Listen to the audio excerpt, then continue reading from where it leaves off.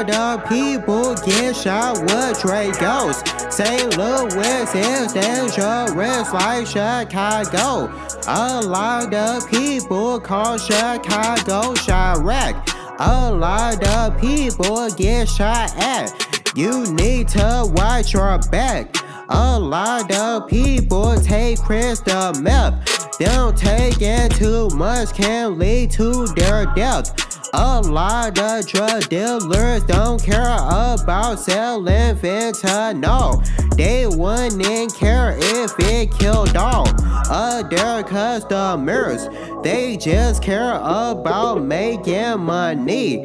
They don't care about people dying from their drugs. Don't show love to the wrong person because they can betray you.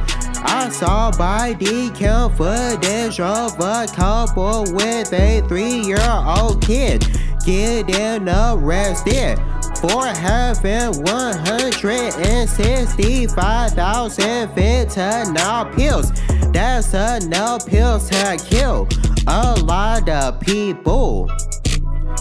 The crazy thing about it is that they had a bond the same day, and they bonded out the same day. From what I remember, the bond was like $90,000. I wonder how they were able to afford that. They were probably selling drugs for an organization. For right now, that's speculation. So what do I know? They got pulled over for breaking a traffic law. They probably got caught because somebody snitched on them.